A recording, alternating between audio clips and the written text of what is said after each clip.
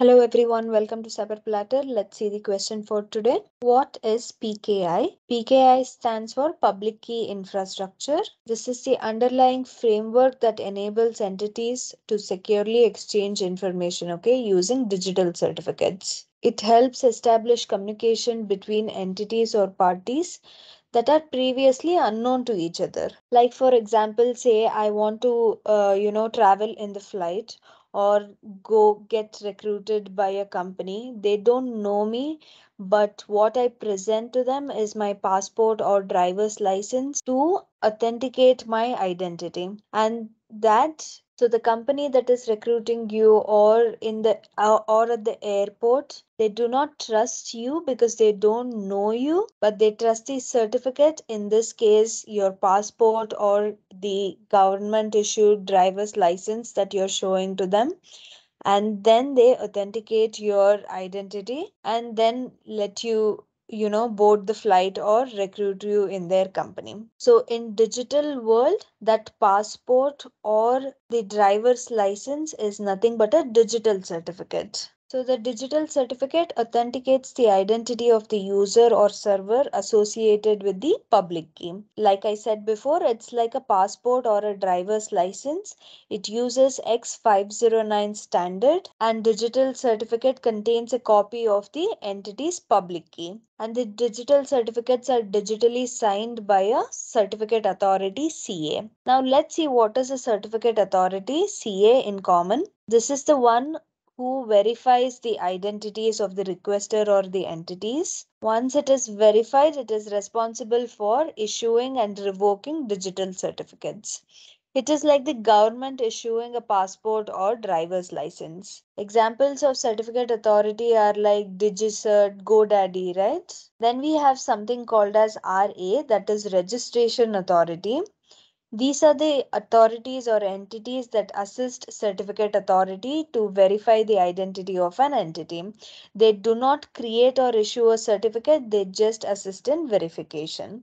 Now let's see how to issue a digital certificate. Let's assume there is a user or server, let's call them a requester, who wants to get a digital certificate. What do they first do? They create a message called CSR, that's a certificate signing request. What will the CSR have? It will have the details of the requester, like for example, their name, what is the server name, the email address, any identifying information, okay? And it will contain the requester's public key. Now the requester will send this CSR to the certificate authority. The requester can send this data to any certificate authority of their choice. Now the certificate authority has the CSR. It takes all the actions to validate the identity of the requester. Okay, if it needs more data, then it goes back to the requester and requests for more data, and then finally verifies all the details. And if the CA finds the requester legit, it creates the digital certificate. First, the CA will take the public key of the requester and the identity information and put that in an X509 format.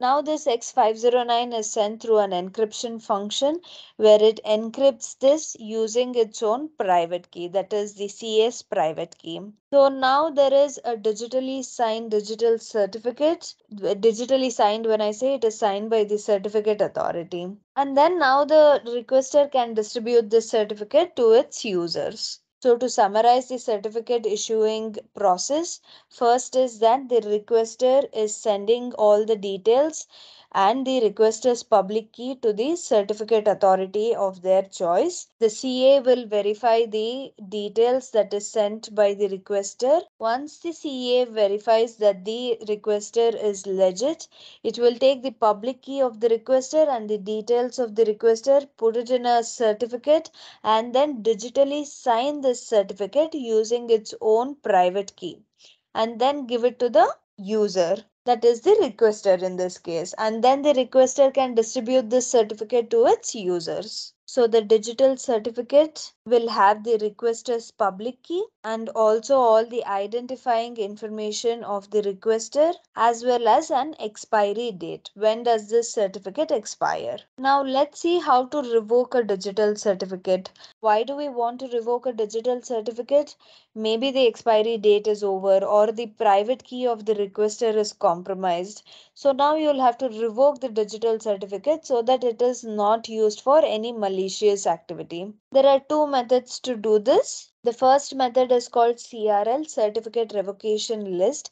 Here we include the certificate serial number in this list. The problem with this is that there is a time delay and it requires more network bandwidth as well. The next method is OCSP, that is Online Certificate Status Protocol. OCSP provides certificate users with access to certificate status in real time. Okay, this is like just querying it for the status online.